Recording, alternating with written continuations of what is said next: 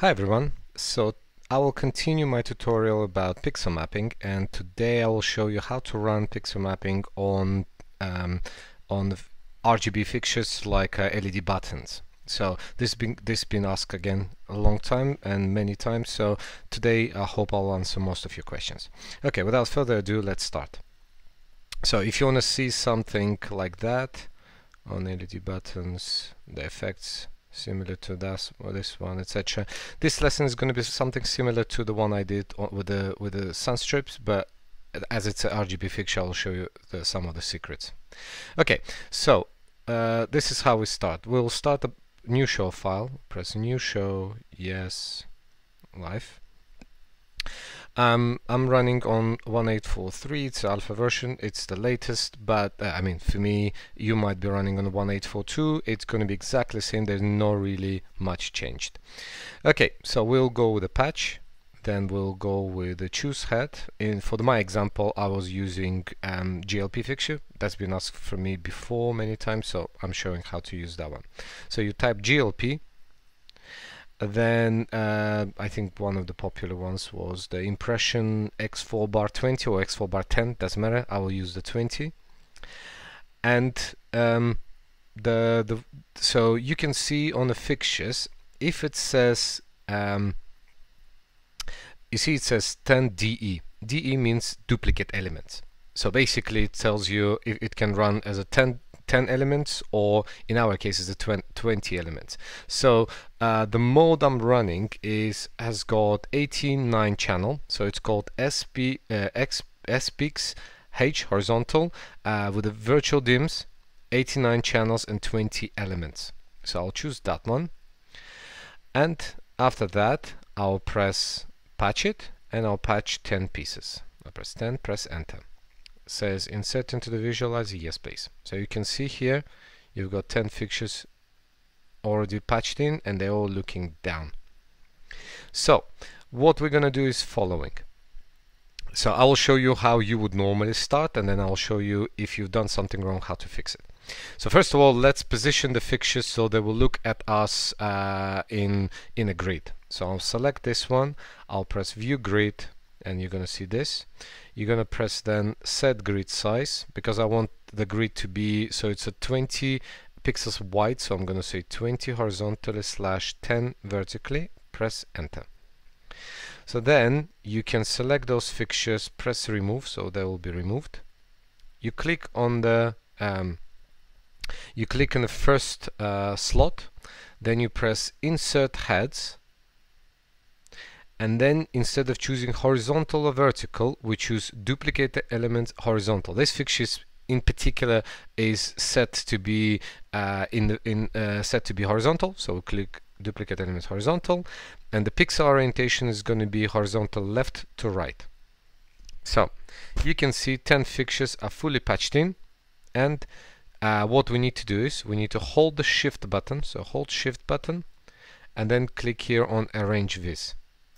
So here it's going to show you the next window, so you can choose the back option, choose positioning back, so it's going to be on the back wall looking at us. And the distance we can put 0.2 meters /0.2, press enter. So now you can see your fixtures are over here. So what we do is we go to the patch window, press view vis, so you can see your fixtures, and using the encoder Y, position them lower, somewhere like there in the center, that center, and use the encoder X to move them here. So now if you use the mouse to zoom in, we can actually position them somewhere where it's going to be suitable for us, and move these things a little bit down like that. Okay, so we're happy, it points at us, it's all good, we're happy.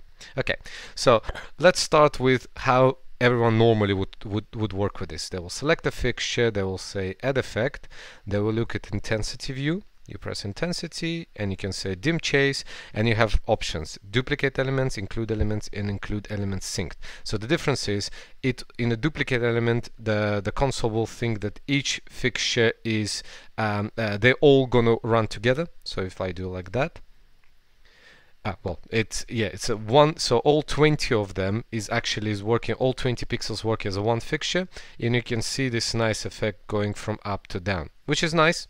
And you can change obviously direction to be backwards, it's going to go up. If you choose centering, you will see nicely it's all going into the center. You can actually change the width, yeah, and you have really nice effect going in. Again, simple. If you imagine that you position the fixtures vertically, you will be able to actually see this effect easily running like that. So it takes you seconds to create. Fine. Okay, let's go with the next option. We press remove all effects, we press add effects as well, and we press intensity. So then let's try the other option. Dim chase, we say include elements. And nothing changed. You're gonna say, hold on a second, shouldn't it think that like we have say 200 elements going in a row, so they all should go like sort of like one after another, but it doesn't do it. So then you will be like, okay, right, okay, let's look at the third option. We go to the third option, intensity, dim chase, and we press include elements synced. And again, it doesn't work. So you will be like, hold on a second, why it doesn't work?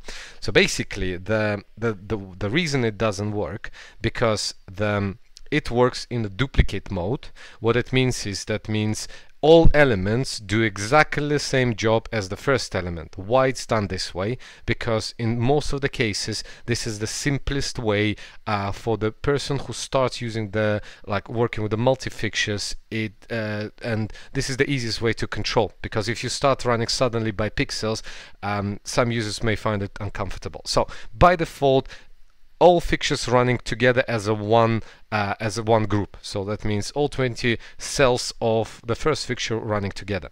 Not how to fix it, but it's sort of how to make that individual controls will kick in. To do this, you have to go to the patch window. You go in the view heads. You can see your heads here. Just to make it easier, go in the filter selection, so you can see all your fixtures here. Now, if you use the arrows and go all the way to the right, if your screen does not fit all these menus, you can see the last column says individual elements. So you select the whole column and press enter. Now it shows you individual. What it means is now the console can control each element individually. To prove that, I will show it to you. So if you'll select your head, and then if you want to select the cell number 1, what you do is you press dot 1 at full, and you will be able to see that you've selected the first element across all the fixtures. Now if I want to select the elements 5 through 11 and set them to the certain color, I will press dot 5 through, and then is important you type just 11, because the first time you typed dot, you're already indicating that you're working across elements. So that means the desk already knows. So the error a lot of times people make, they put dot 5 through dot 11. This is where the error is. But you just do 11, and then you press add full. So you will see it switch selected, and then you can set the color, and it will only select the elements that you got there. And if you want, you can easily, while this selection is still active, you can press record, and you can press here, and basically you have recorded a group just of those 5 elements.